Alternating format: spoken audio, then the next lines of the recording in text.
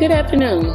I am Dr. Yulanda Clinton, the Elementary Education Specialist, Assistant Professor, and Program Manager for the UNCF LAIC grant here at Talladega campus.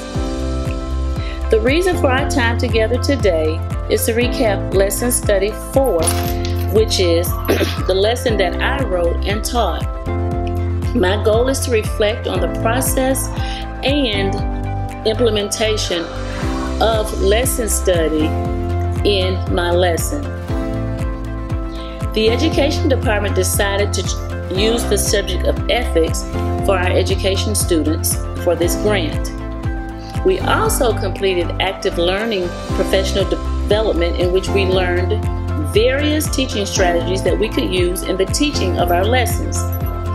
I chose to use a strategy called Jigsaw, which one of my previous colleagues also used, Dr. Rebecca Robinson. Jigsaw is a cooperative learning strategy that enables each student of a home group to specialize in one aspect of a topic. Then they bring that information back to their home group. After attending and participating in lesson studies 1 through 3, I decided to integrate technology in my lesson and used a learning web-based platform called Lesson Up.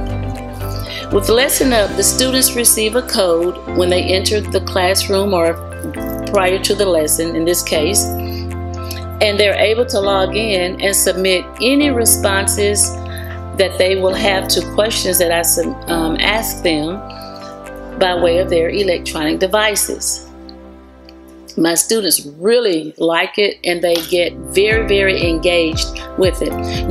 With Lesson Up, you can have students' names show when you reveal their answers, or you can do it anonymously. Sometimes it's good to do it either way. It also has various options, like there's a timer, there's a spinner so that you're not just calling on the same student every time, but it arbitrarily selects students. So that's also one of the features. Now, I will talk about briefly some things that went right and some things that I may need to work on. One thing that I needed to work on was my time management. I thought I had practiced, rehearsed, had my time down. I had a script written and everything. But I guess I failed to put in the fact that my students were going to be very, very engaged and talkative. So we went over our allotted time. But it was okay because we could really see that learning was taking place. And that happens in lessons. My students, I'll say the good thing was the students were very actively engaged.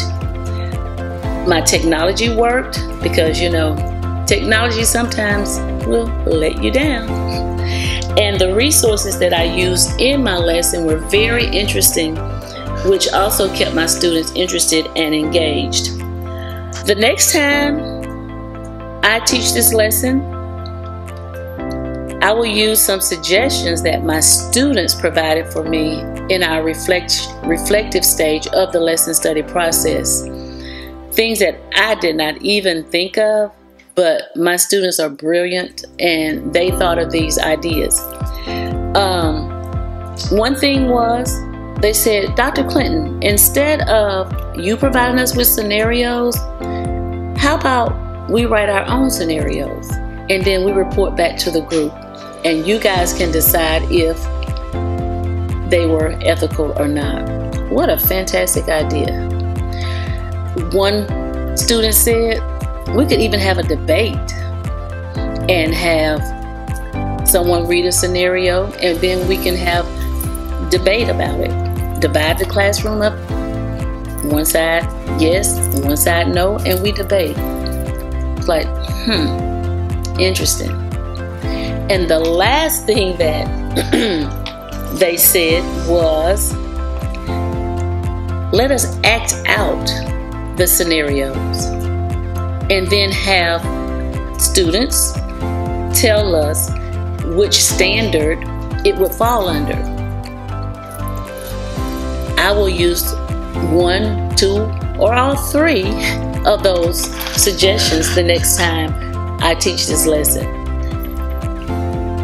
Lastly, I will say that I thoroughly enjoyed teaching this lesson. I will say that I wrote my lesson about a week ahead of time, and then on the Wednesday before I was to teach it, which was on a Friday, I changed my mind and had to rewrite my lesson. But I'm glad that I did, because it turned out great, with just a few minor need for improvement. But other than that, it was awesome. Once I completed writing and implementing my lesson, I felt good. Honestly, I felt relieved because it was over. Although I teach every day, it's different when you're on camera or in front of a group of people, because not only were my students in here, but my colleagues, my peers, even the president of the college was present. And then our other 2 participants for the lesson study, which are called a knowledgeable other and the participant observer, were also present. They're not a part of our regular staff. So you do get a few butterflies when you're having to present a lesson in front of different people, I should say. But overall, I think my lesson accomplished the goal and the objective that was set out, and I'm ready to retry it. Thank you, and hopefully this will help you when you decide to write and implement a lesson study. Thank you.